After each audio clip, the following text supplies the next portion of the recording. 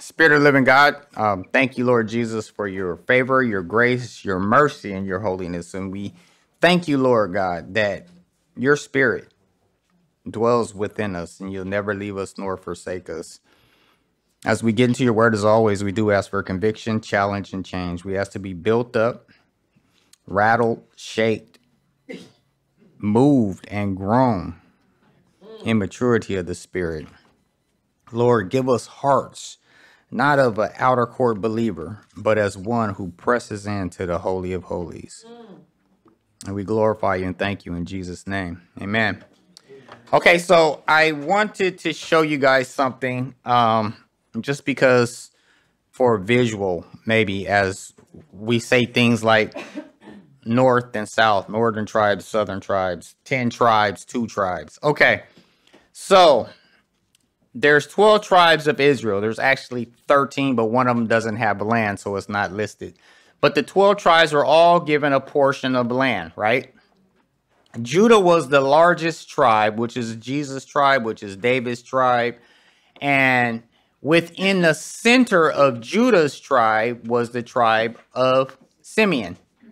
So the northern tribes were the other 12 tribes, okay? All of these tribes are here.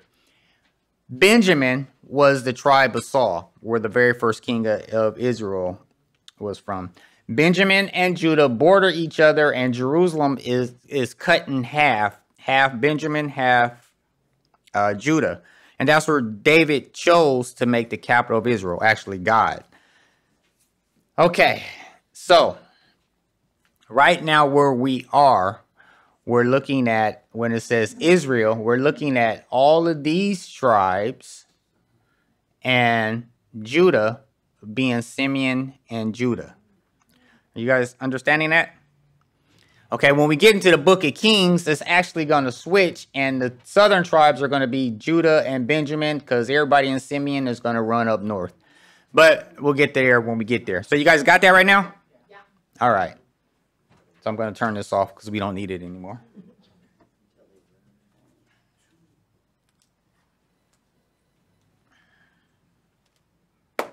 Okay, so we are in chapter 20. 2 Samuel chapter 20. This is entitled, Ignore Sheba's Trumpet. Now, you guys remember last week, David was returning to Jerusalem. And the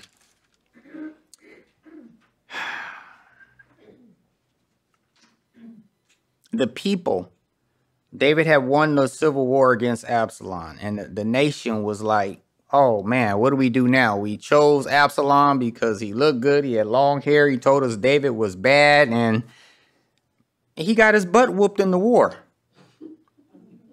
And really, David all along has been the one that's blessed our nation. He's made us prosper. He shut down all of our enemies. And we turned our backs on him. So what do we do now? And David, the word of this dispute going on through the nation reached his ears. And so what David did is he reached out to his own tribe of Judah and said, how come you haven't brought me back to the throne? Brought me back to the capital, back to the palace. And so what he did, he made some political moves in seeking to reunify the nation. And one of his nephews was the commanding general. His name was Amasa, and he lost to David's army. But David said, you can be the general of the army. Even though you were a traitor, I forgive you. And he fired his other nephew, Joab, because Joab had killed his son, Absalom. So now Amasa, the general that was trying to kill David, is now the commander of David's army. And as he was on his way, he ran into Shimei, or Shimei ran out to meet David. Shimei, remember, Shimei was cussing David out and throwing rocks and kicking up dust. But when David won the war, he was like, you know what, bro, forget all that stuff that happened, because, you know, I was just joking. I didn't mean it. Right? So David says, you're not going to die. At least not while I'm alive. And then Mephibosheth came. And you can remember Mephibosheth's servant ditched him and left him and lied to David and told him that he turned his back on him. Mephibosheth was like, listen, I couldn't do anything about it because I'm paralyzed or I'm disabled. And he ran off, left me. Everything that I prepared for you as a gift, he gave it to you and said it was on him.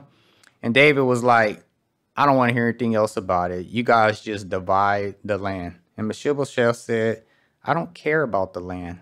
I don't care about any of that stuff. I just care that you, my king, are safe and back at home, ruling as you should be. And then there was Barzillai, the rich old man who provided for David, his family, and his army while they were getting prepared to go to battle with Absalom. And David wanted to bless him and bring him back to the palace and give him a good life in the palace. And the Barzillai was like, dude, I'm 80 years old. I can't go to the club. All my food tastes the same. What am I going to do in the palace? Like, just let me die at home. But take my son and bless him the way you want to bless me. And so David did.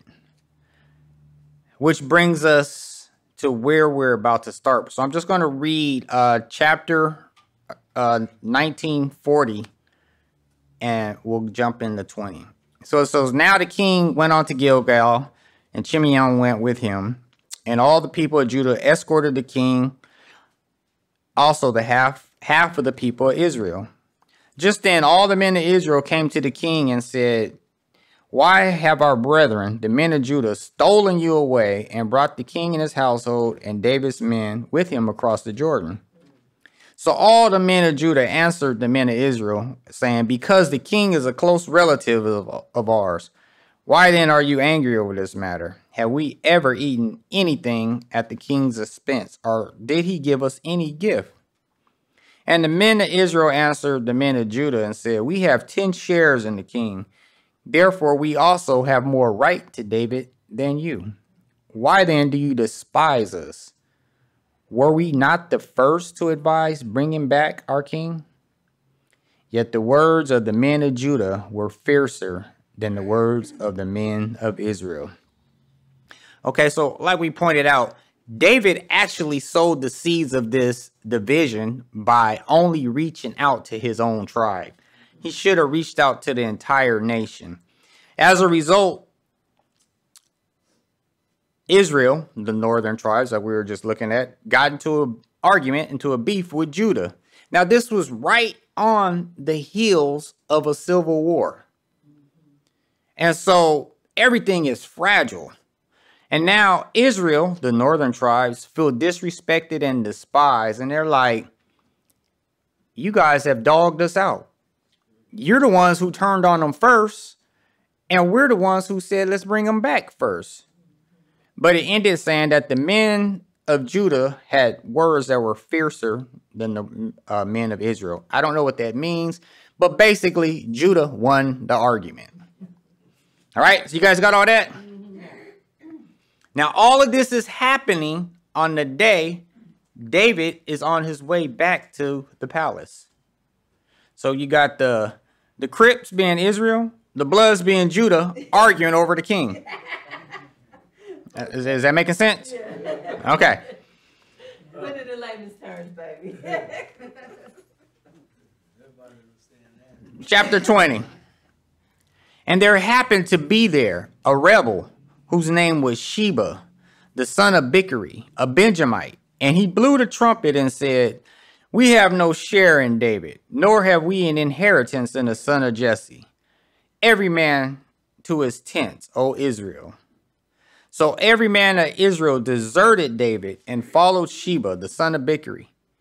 But the men of Judah, from the Jordan as far as Jerusalem, remained loyal to their king. Okay, so the Holy Spirit calls Sheba a rebel, or a son of Belial, which means a wicked, worthless, good-for-nothing, unprofitable base fellow who causes ruin and destruction. In other words, the scripture sees Sheba as a child of the devil. Now, his name, Sheba, it means 7. And you know, in scripture, 7 is a number of completion. His father's name is Bichri, which means youthful. So in essence, what it's saying is the complete son of youthfulness, never matured, and is a worthless child of the devil, out to cause destruction and ruin. So being a man of Belial, Sheba, he took this opportune time to gain advantage over the northern tribe's feelings of being despised, rejected, and alienated by David's favoritism. You know, the devil always takes an opportune time to take an opportune time. Now, as a result, for the most part, the 10 tribes north of Judah turned from following their God-given king in order to follow a man of Benjamin named Sheba, who was rebelling against God's chosen leader. Now, like we looked at the map, the tribe of Simeon was actually in the center of Judah's territory, so it was basically considered to be with Judah. And then, like I said, later we'll see that Benjamin actually stays with Judah when every other tribe, including Simeon, goes north with Israel. And that's after Solomon's death. Okay, so we got the 12 tribes, but then there's this 13th tribe, the tribe of Levi. The tribe of Levi wasn't counted among the other tribes because they weren't given any land. It was a tribe of priests. So the priests had cities scattered throughout all of Israel, and they were loyal to the king because they were loyal to God. But they weren't counted as one of the tribes because they had no property. Is that making sense? Mm-hmm. Okay. Now, in the church, there are many Absalons and many Shebas. And many of them are saved. But their heart's desire is not about building people up. It's not about teaching people to follow God according to the word. In 2 Timothy 3, it tells us, in the last days, men will be lovers of themselves, lovers of money, unloving, unforgiving, slanderers, traitors, despisers of good, lovers of pleasure rather than lovers of God, all having a form of godliness, but denying his power. See, the desire in the hearts of the Absalons and the Shebas that are in the church is to have people follow them rather than God. And so they cleverly build people up to depend upon them in order to grow their ministry rather than God's ministry. So there's two ways to approach this. Either this is my ministry or this is the Lord's ministry. Right. And if it's my ministry, I want you to have to need me so that I stay on top and grow. But if it's God's ministry, you're equipped to grow in God wherever that may take you. Right. The Absalons and the Shebas appeal to the weak. They search out the dissatisfied and emotionally driven, self-seeking Christians who are not truly grounded in the word. See, the Shebas and the Absalons, in their own way, blow the trumpet, saying, we have no share in the true teaching of the word of God. Because the true teaching of the word of God makes disciples of Christ. Oh, that's good. But I will program you to be a faithful follower of me.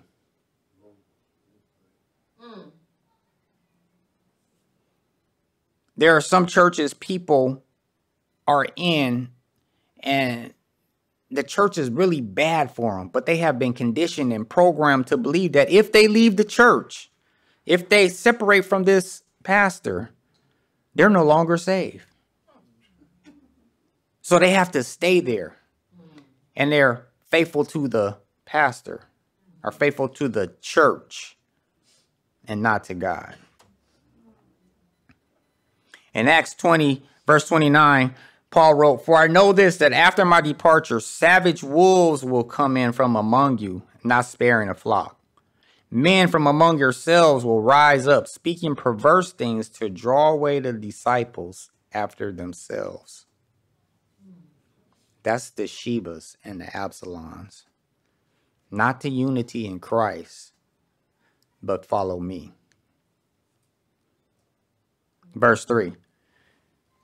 Now David came to his house at Jerusalem, and the king took the 10 women, his concubines, whom he had left to keep the house, and put them in seclusion and supported them, but did not go into them. So they were shut up to the day of their death, living in widowhood. Okay, so this goes back to the women that David had left to take care of the house when Absalom came into Jerusalem. Leviticus 18:8 says, "The nakedness of your father's wife you shall not uncover. It is your father's nakedness." And Leviticus 20:11 says, "The man who lies with his father's wife has uncovered his father's nakedness. Both of them shall surely be put to death. Their blood shall be upon them." Absalom had came into the palace and violated his father's wives on the roof. But he was still David's son. So on top of forcing these women, he committed an act of incest in the eyes of the Lord and made his name an abomination. When God was judging Israel, this was one of the issues that he had with them. In Amos 2:7, he says, "They trample the helpless people in the dust and shove the oppressed out of the way to pervert the way of the humble. A man and his father go into the same girl to defile my holy name." This was one of the most disrespectful things that Absalom could do to both God and the king. Now, in David's case, in this case, David's wives were innocent. I mean, they really didn't have a choice. So divorcing them or punishing them wouldn't be a correct response. See, because they were royal concubines, they couldn't be allowed to remarry because that would be usurping the throne. Right. He couldn't punish them because it really wasn't their fault. But he couldn't violate the law of God and go back to them after his son had violated them. So the most and the best thing David could do is never be with them again, but also provide for them, even though they had to live the rest of their lives as widows. Now, I'm thinking that these 10 concubines probably had never had kids by David because he took all his kids with him and their mothers. And I'm hoping that they were already old because that'd be kind of jacked up if they were really young and then they had to be widows for the rest of their life. I mean, the scripture don't tell us, but anyway, verse 4. And the king said to Amasa, "Assemble the men of Judah for me within 3 days and be present here yourself." Now remember, Amasa is the new general of Israel's army. But he's a traitor. But he was also the general that fought against David. So Amasa went to assemble the men of Judah, but he delayed longer than the time set which David had appointed him. And David said to Abishai, "Now Sheba, the son of Bichri, will do us more harm than Absalom. Take your Lord's servants and pursue him, lest he find for himself fortified cities and escape us." So Joab's men with the Cherethites and the Pelethites and all the mighty men went out after him, and they went out of Jerusalem to pursue Sheba, the son of Bichri. Okay, so Amasa is the commander of the army. David gave him orders to gather Judah's army, and report back to him for inspection and deployment for this mission to crush Sheba in 3 days. And it needed to be done immediately.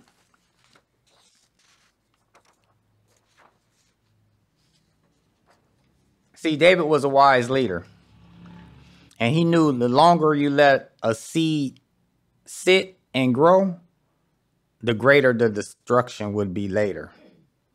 So what he said is we have to nip this in the bud immediately before it blooms, because Sheba has the potential to do more than Absalom, because he will divide the nation on a tribal level. Absalom's attack was against David, but under Absalom, the nation was still united.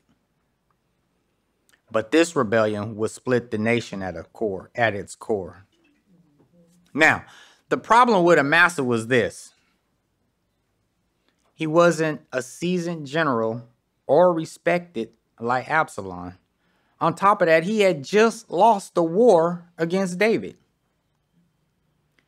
But being the leader of Absalom's rebel army, David made this political move for the people and out of spite against Joab for killing Absalom.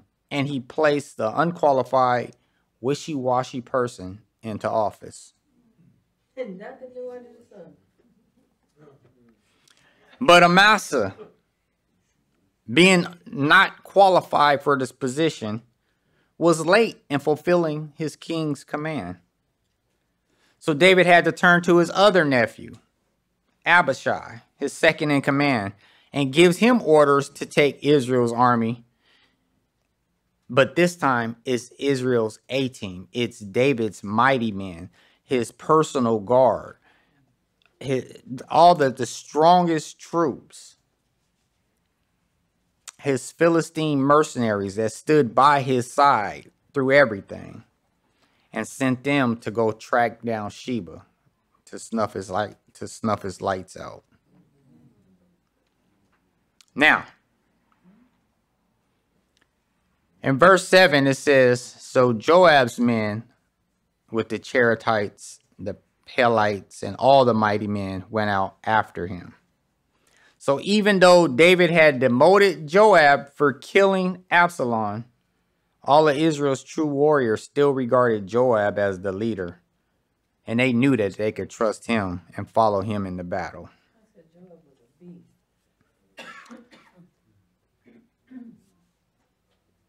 Verse 8. When they were at the large stone, which is in Gibeon, Amasa came before them. Now Joab was dressed in battle armor, and on it was a belt with a sword fastened in its sheath at his hips. And as he was going forward, it fell out. Then Joab said to Amasa, are you in health, my brother?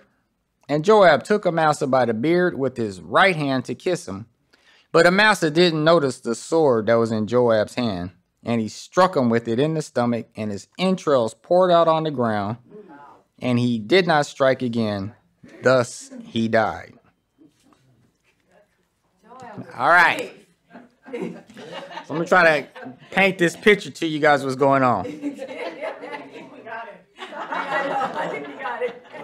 As Joab, Abishai, all the mighty men, David's A-team are on their way out of Jerusalem to battle. Here comes Amasa, late, with the rest of the army. Now, at first, you got to think about it. They didn't have telephones, right? So it wasn't clear if Amasa was late, maybe because he joined Sheba. Because remember, he was the leader of the rebellion army. Nobody knew if he took his time on purpose so that he could give Sheba time to build his forces. Or if he was late simply because he was unqualified and incompetent to do the job. Whatever the case was, as the general of the army, he was late. And he couldn't do a good as job as Joab could in this position. Now, Joab felt Amasa was a traitor. And he definitely was not more qualified than me to be in my position. But on top of that, Joab's saying, he had the nerve to be late for his duties while wearing my uniform. And he's still not ready for battle. See, Joab was dressed in battle armor. But Amasa was wearing Joab's dress uniform with his stripes on it. Anyway, it says Joab's sword fell out as they were approaching each other. And when Joab picked it up, Amasa didn't think anything of it. He was slipping. Now check this out. Joab was skilled, battle-hardened, always on his P's and Q's. He knew how to keep his sword secure. I think he dropped it on purpose. Right? He dropped it on purpose so he can shank this dude.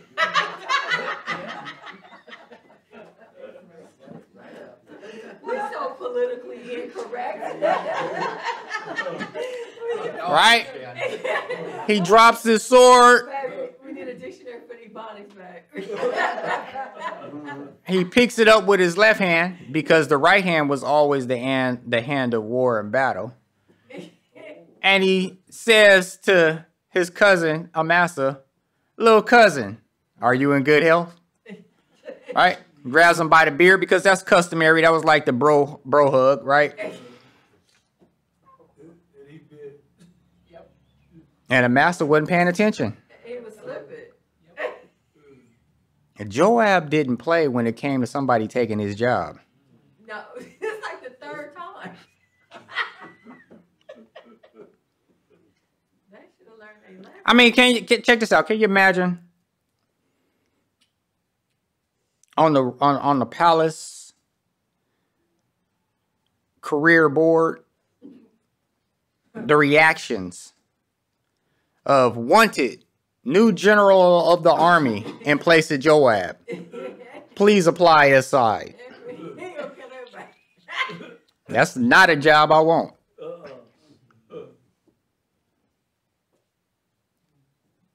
So it says, after Joab stabs Amasa, then Joab and Abishai, his brother, pursued Sheba, the son of Bichri. Meanwhile, one of Joab's men stood near Amasa and said, whoever favors Joab and whoever is for David, follow Joab. But Amasa wallowed in his blood in the middle of the highway. And when the man saw that the people stood still, he moved Amasa from the highway to the field and threw a garment over him. When he saw that everyone who came upon him halted. When he was removed from the highway, the people went on after Joab to pursue Sheba, the son of Bichri. Okay.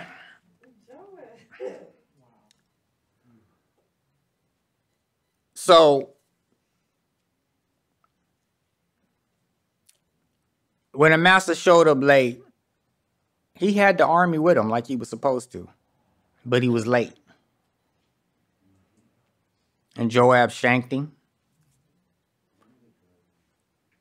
And then took off on his mission like David ordered. Joab just reinstated himself as the general of the army. And so one of Joab's lieutenants shouted to the troops that were following Amasa, look, if you're with Joab and David, follow Joab. But the soldiers had got rounded up by Amasa, and they're like kind of in shock. Like, well, what do we do now? Because David made him the general, and he just got killed. I mean, if we follow Joab, are we in disobedience? Like, you know?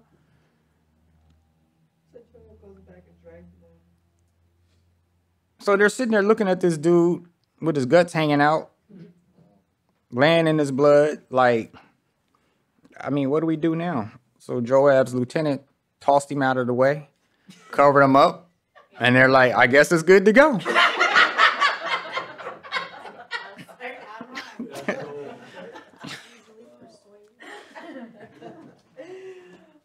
my gosh, the Bible is gangster. Yeah, good. Oh.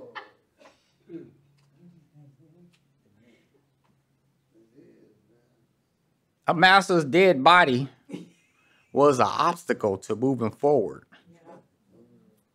Come on, that's good.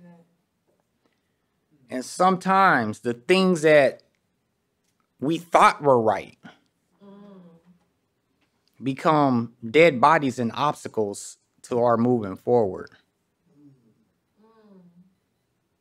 And so they have to be thrown out of the way and covered up.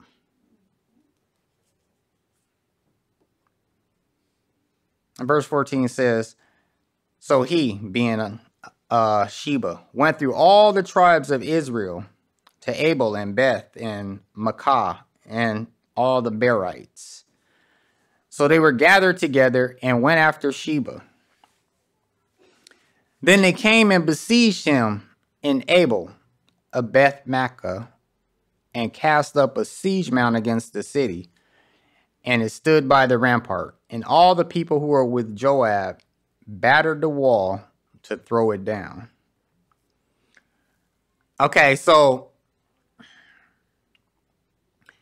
back on the day when David was returning, Sheba had pumped everybody up to forsake David and to follow him, right? They were like, yeah, we're out of here. You know, we're through with David, blah, blah, blah, blah. But then after everybody cooled down, they realized, like, you know, that was stupid. Like, Sheba is like Al Sharpton. Why are we following this dude? And so they dropped the idea and didn't want to follow Sheba. So Sheba went all through the country trying to emotionally hype people up to follow him. It was like David's police are running around the country, gunning down innocent black doctors and lawyers and preschool children. So we must go burn down the cities.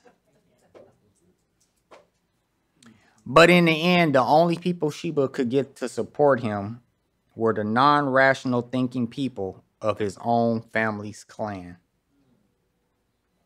So realizing he was outnumbered and Joab was on his trail, Sheba and the men that followed him hold themselves up in a city that they imposed themselves upon. And then Joab, with the entire army, came to the city in order to tear this city down just to get this one dude. You guys get the picture? Mm-hmm. Now, you guys seen the old movies with the battle sieges where the army has the city surrounded and, you know, they're like trying to attack the wall and all this stuff. Okay, well, sometimes that would take like 2, 3, 4 years. When the Romans went to siege a city, they prepared for a 20-year stay. Now, what they did in the siege is they completely surrounded the city and cut off everything, all the water supply, any trade going in and out, it was shut down. Eventually, the people ran out of water, ran out of food, and starved themselves so bad that they would just surrender or just get ran over. Right? But Joab wasn't planning on doing that kind of siege. They immediately were going to just tear down the city and destroy it. And verse 16 says, Then a wise woman cried out from the city, Hear, hear, please say to Joab, Come nearby that I may speak with you. And when he had come near, the woman said, Are you Joab? He answered, I am. She said to him, Hear the words of your maidservant. He said, I'm listening. So she spoke, saying, They used to talk in former times, saying, They shall surely seek guidance at Abel. And so they would end disputes. I am among the peaceable and faithful in Israel. You seek to destroy a city and a mother in Israel. Why would you swallow up the inheritance of the Lord? So this woman, she had more courage and more wisdom and more common sense than everybody in the city. And she cried out so that she could speak a word to Joab. And so Joab came near to hear what she had to say. Now, you got to think back. We're talking about God's people, Israel, who all knew the word of God. This was a command from David to get Sheba, and hopefully before he got to a city where he could close himself in. But he made it to one to close himself in. Joab is there ready to tear down the city to get him. But in Deuteronomy 20, verse 10, God said, when you go near a city to fight against it, then proclaim an offer of peace to it. And it shall be, if they accept your offer of peace and open up to you, then all the people who are found in shall be placed under tribute and serve you. But if the city will not make peace with you, but makes war against you, then you shall besiege it. So at this point, by the command of God, there had to be a negotiation. Are you guys willing to meet our terms of surrender or not? And so this woman came and was like, hey, check this out. Abel is the city known for its wisdom. When there was disputes, people came here. I have something I want to say to you. I have a proposal. And so Joab is like, what's up? And she's like, you know our city's reputation. Everybody came here to seek the wisdom of the men and women in the city to settle disputes. So why are you out there trying to destroy a mother city in Israel and all of its people? In verse 20, it says, and Joab answered and said to her, far be it from me that I should swallow up or destroy. That's not so. But a man from the mountains of Ephraim, Sheba, the son of Bichri by name, has raised up his hand against the king, against David. Deliver him only, and I will depart from the city. So the woman said to Joab, watch, his head will be thrown over the wall to you.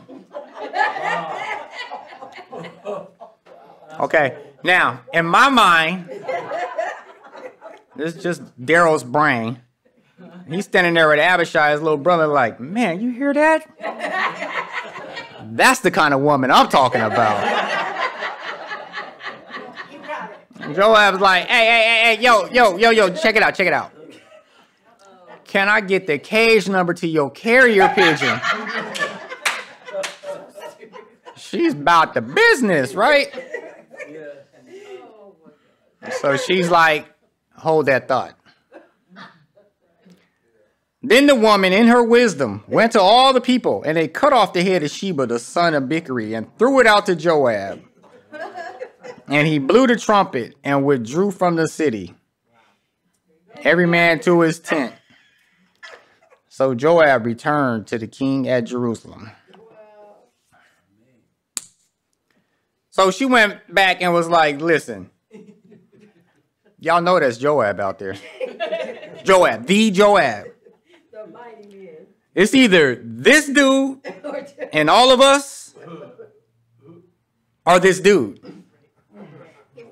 And so they chopped off his head, slung it over the wall.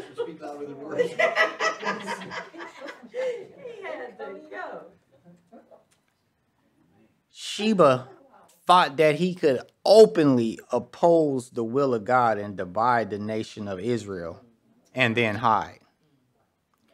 But in Jeremiah 23, it says, am I a God near at hand, says the Lord, and not a God far off?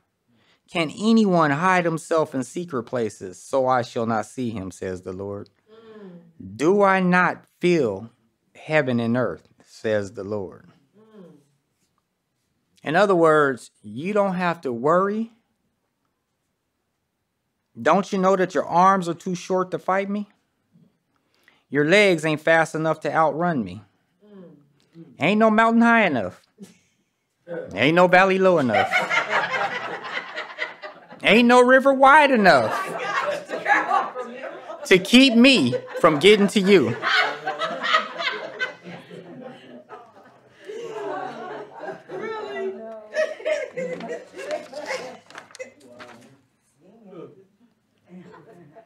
No, don't tell him to sing it.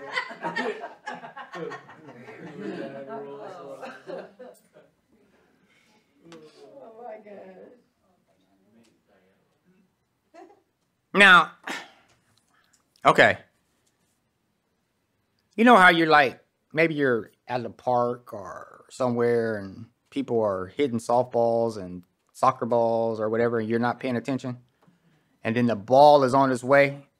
What does everybody yell? No, heads up.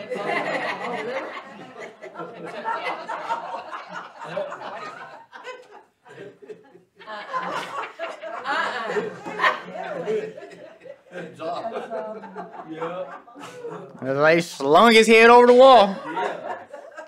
Or he is on it today. You have to acknowledge the leadership.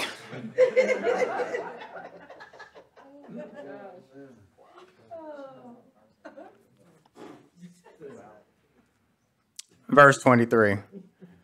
And so now we're looking at David's government. Now, you got to remember, at this time, David is about 65. He's going to be dead in about 5 years. Wow, really? And Joab was over all the army of Israel. He got his job back. Benaiah, the son of Jedediah, was over the Cherethites and the Pelethites. Remember, that's David's mighty men, his personal guard. We're going to meet Benaiah again. David did some adjusting to his administration. Adoram was in charge of the revenue. He was the tax collector. We're going to meet him again too. Jehoshaphat, the son of Eliud, was the recorder. Now, I was like, what the heck is a recorder? He's a historian. Kinda, sorta. The recorder was like a chancellor. He brought all the weighty matters to the king. He brought all the disputes. He told him what was happening with the citizens and non-citizens. He drew up papers for the king's guidance, and he prepared drafts for the king's command to the scribes. He was a lawyer.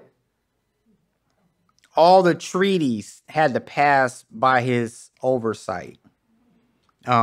He took care of the National Archives, the library, with all the scrolls in it. And he added new volumes and additions to that library, right? He was a lawyer and a historian. So he was like really important. Sheba was the scribe. The scribe took down everything.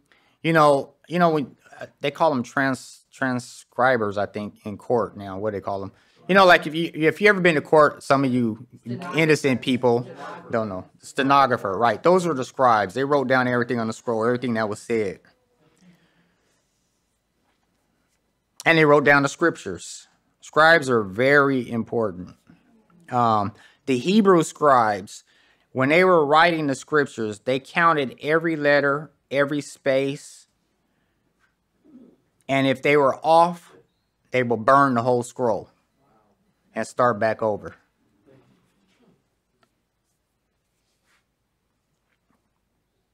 Zadok and Abiathar were the priests. And Ira, the Cherite, was a chief minister under David. He was kind of like David's, he wasn't a priest, so he would be like the chaplain or his spiritual go-between. Now, in closing, in our lives, there are Shebas. Being an agent of the enemy, Sheba comes in many forms. But he never misses an appointment to show up at an opportune time when things are fragile. When things are fragile, yet in the beginning process of moving towards healing, towards growth, towards reconciliation and forgiveness, this is when Sheba shows up. He stirs up to cause pride and rebellion. Now, the thing about the Shebas are, they are good in unifying opposing parties to walk in agreement with the devil, while at the same time making them both feel like they're in the right and on God's side.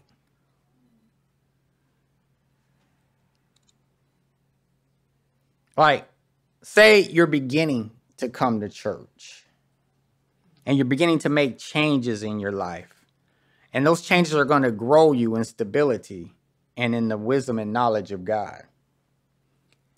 Sheba will show up in the form of somebody saying something that you don't like.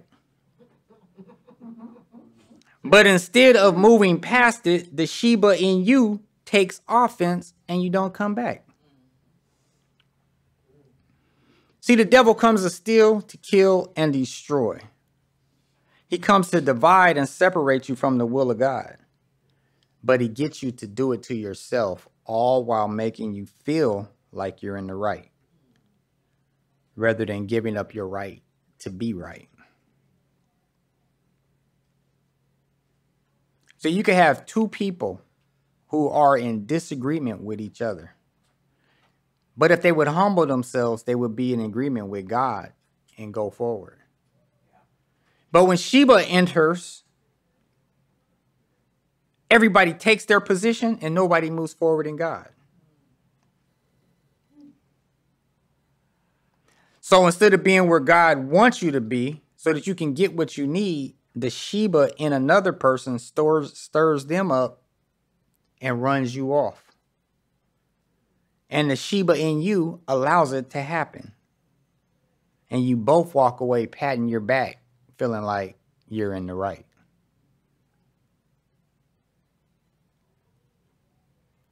Proverbs 14:1 says, "The wise woman builds her house, but the foolish pulls it down with her hands."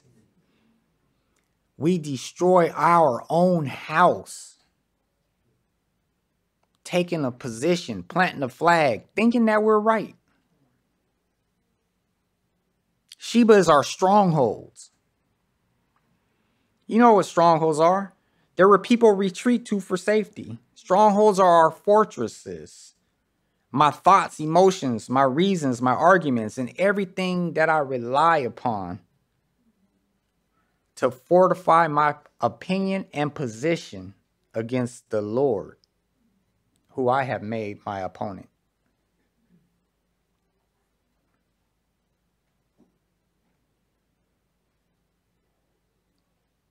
When ancient battles took place and an army wanted to penetrate the city's wall or the city's stronghold, the people on the other side of the wall would plug it up with garbage, trash, dead bodies, debris, anything that they could to keep the enemy out.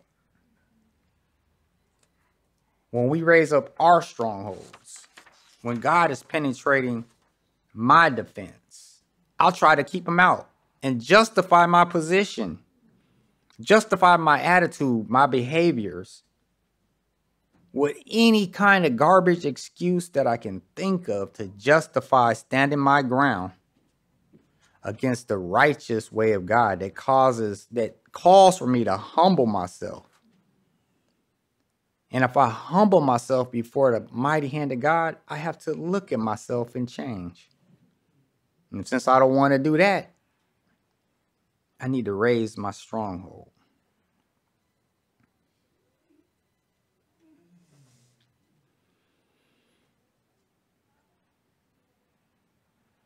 I had an incident happen the other day, and it really upset me because I watched it transpire. It played out right in front of me. And Sheba got the best of both people. and nobody move forward in God. Proverbs 11:2 states, when pride comes, then comes shame, but with the humble there is wisdom. And Proverbs 13:10 says, by pride comes nothing but strife, but with the well-advised is wisdom. And Proverbs 21:30 declares, there's no wisdom or understanding or counsel against the Lord. In other words, if God says, this is the way you should go, walk in it, humble yourself before me, and I say, no, that's pride. That's the Sheba in me, blowing the trumpet, saying I have no part in the way of God in the name of Jesus. Because you know how you do things wrong and you say it's the Lord? That's the Sheba. It's only when we humble ourselves under the mighty hand of the Lord that we can tear down the strongholds and cut off the ways of the head of the ways of our deceitful hearts. Then we can see the plan of the enemy and resist the devil. And it's only then that we can ignore Sheba's trumpet. Amen. Lord, we thank you for your word today. We thank you, God, that you always call us to a greater level, a greater humility, a greater surrender, that we can do your will and be pleasing in your sight.